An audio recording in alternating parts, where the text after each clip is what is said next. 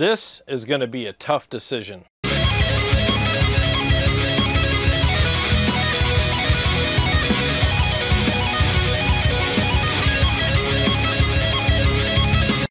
All right, guys, welcome to another episode of Keep It or Sell It. And today on the chopping block is the Mesa Boogie Badlander.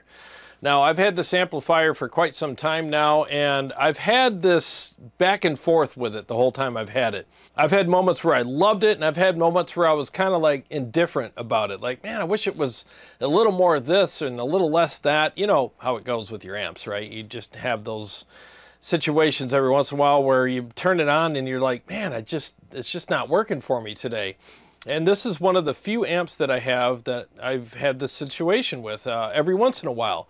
For the most part, I really like it. There's some great things about it, but there's always that thing on the back of my mind that's like, I wish it had a little more fullness. Now, what I mean by that is it does have plenty of low end, but it's very sculpted. There's just this emptiness in it with this certain frequency range that's missing. Now, I could probably fix that issue by putting an EQ in the loop, but for today's video, I'm just going to concentrate on what the amp sounds like when I boost it. The boost I'm using today is the Mud Killer, and you really don't want to play this amplifier without a boost. It definitely needs one.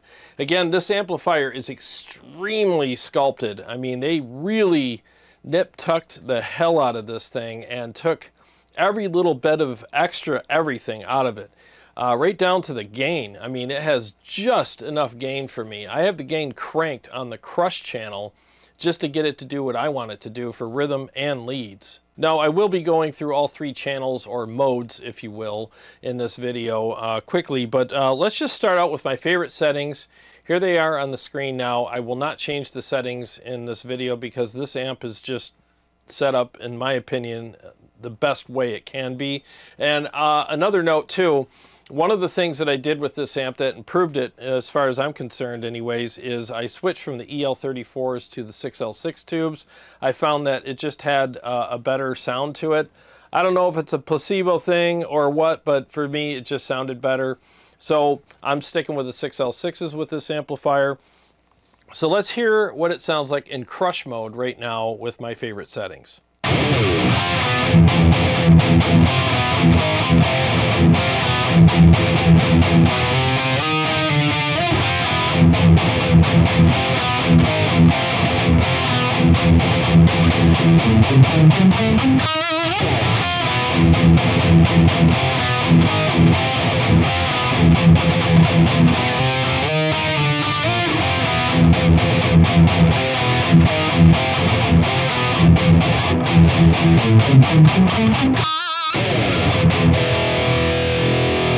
Now, if you ask me, that sounded really good with that riff, you know? I mean, there's a lot of great clarity, and that's where that sculpting really helps out, you know? I mean, that sculpting of the amplifier and taking out all the extras helped with the clarity so that all the little nuance and little intricacies that I was playing stood out the way I wanted them to. Now, that's the good point about it, but sometimes you want a little more. You want a little more saturation and a little more fullness. Again, it's got plenty of low end, but there's just some frequencies missing somewhere in the low mids or something like that that just make it sound a little hollow sometimes. And I guess it depends on your taste or the style of music you're playing, or maybe even your pickups. I don't know, but it's sometimes very prevalent to me and sometimes it's not. Now, with that particular riff, I think everything sounded great. Now, I think the Badlander is great for multi-tracking as well because it's so sculpted and there's a lot of clarity with it. You don't get too much saturation or mush in your tracks. I mean, there's still this great articulation and aggression in the tracks when you stack them on top of each other. So that's a really good feature with this amp as well. So here lies my issue. Like, I love all that stuff about the amplifier, but it comes with a price, because sometimes I want a little bit more, you know. I mean, like with the Herbert, with the Splon, the Mesa Badlander, the Red 7 Savage, I get a lot of that fullness and that less sculpted and very texturized, saturated, and aggressive tone out of those amps. But with the Badlander, it's missing some of that.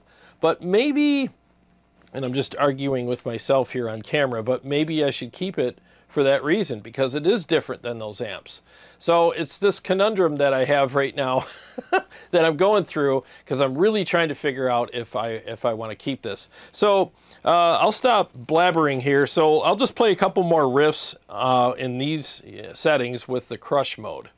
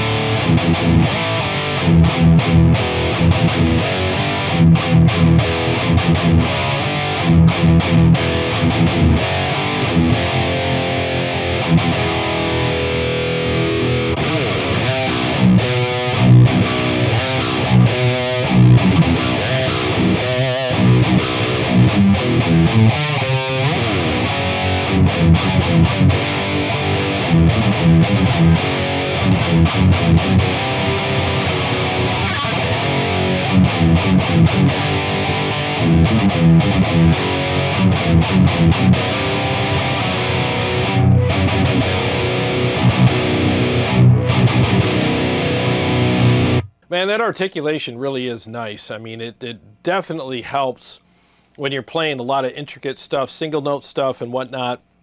It doesn't muddy up. You can really hear every little thing that you're doing. So that is kind of nice, man. So that's why I'm struggling.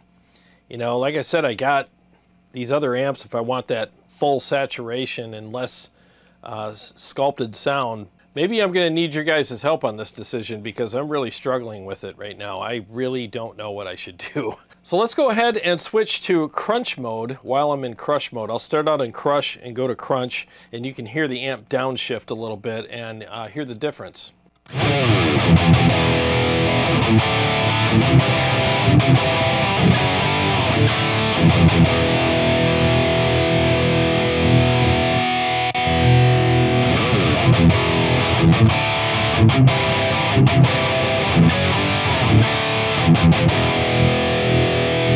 So you can definitely hear there's less gain with the crunch mode, and it still sounds really good. Let's do a couple riffs with that now.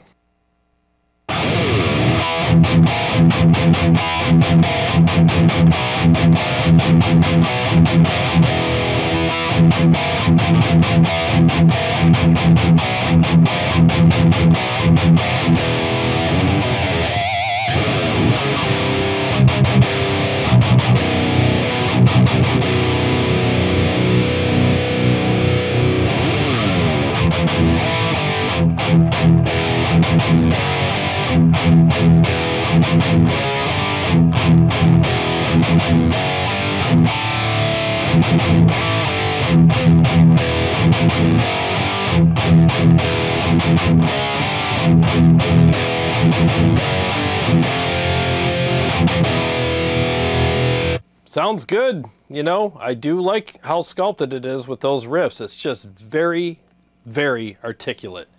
So, I mean, the downside to that is you got to make sure that you're playing things properly, because you don't have any gain to cover up your mistakes and to fill in the holes. But if you play things right with this amplifier, you definitely get rewarded for that, you know. So I do love the clarity. Man, this is tough. Let's switch over to the clean channel now. And I'm going to keep the effects on, because that's just how I play this amplifier. So I use the Julia chorus and the Flashback 2 delay pedal.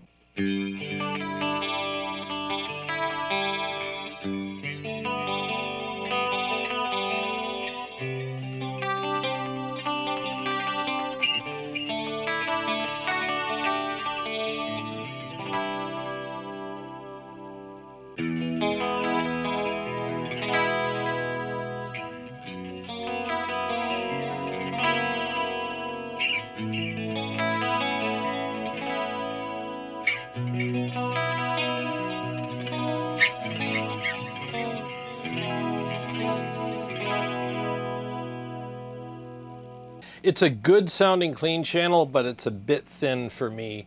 I like something that's a little warmer, and I got the, you know, the bass cranked all the way up on it. I mean, there's really nothing else I can do to make it fuller sounding. I mean, I prefer the Diesel Herbert clean, the Mesa Barba, the Savage, the Splun clean, and the JP. Those are all better clean channels.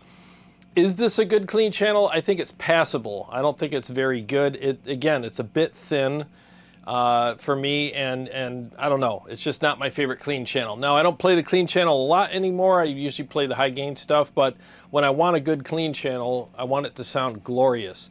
And this one just doesn't hit that mark for me. It's, again, passable, but not awesome. So I think that's considered a bit of a downside for the Badlander. The clean channel is just a bit on the lacking side. And the crush and crunch channels are actually pretty freaking good. So I'm still struggling, you know, I really am. I mean, I have plenty of amps here, so if I want a clean channel, I can use something else if I wanted to record with or whatever. But I'm just thinking, as a guitar player that owns just the Badlander, like, what would I do with it right now?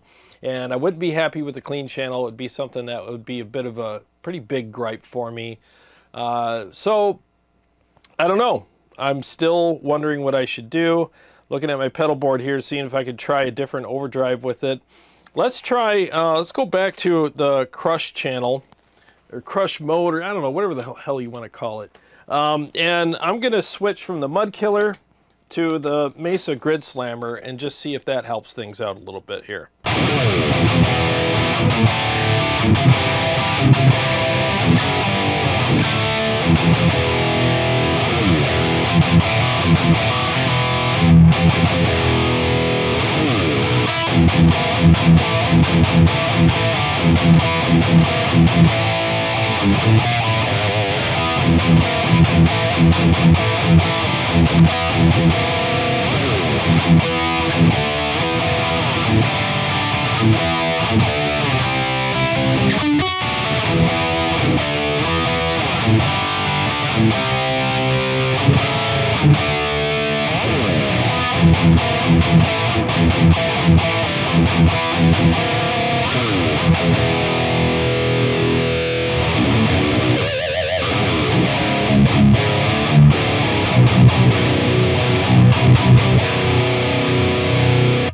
Honestly, that kind of helped.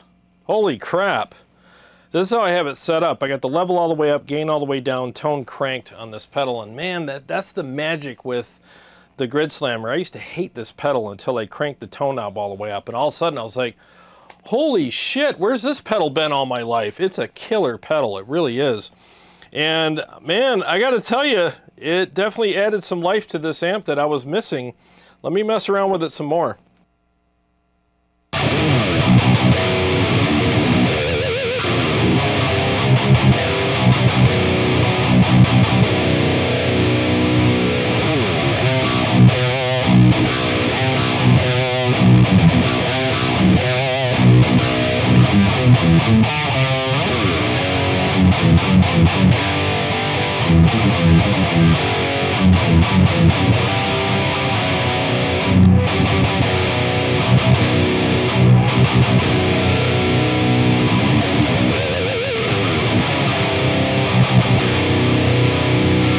Yeah, it's got a better feel too. It's more fun to play with that pedal. So I think that kind of helped things out a little bit. So if you have an amplifier that's, you know, might be on the chopping block with you, try some different overdrives first, and maybe it'll help it out a little bit. That's kind of my go-to pedal now. Whenever I'm not feeling the amp, I'll switch over to the Grid Slammer, and all of a sudden I'm like, wow, this is awesome. Doesn't always happen, but it happens quite often. Well, let's see how it sounds in a full mix.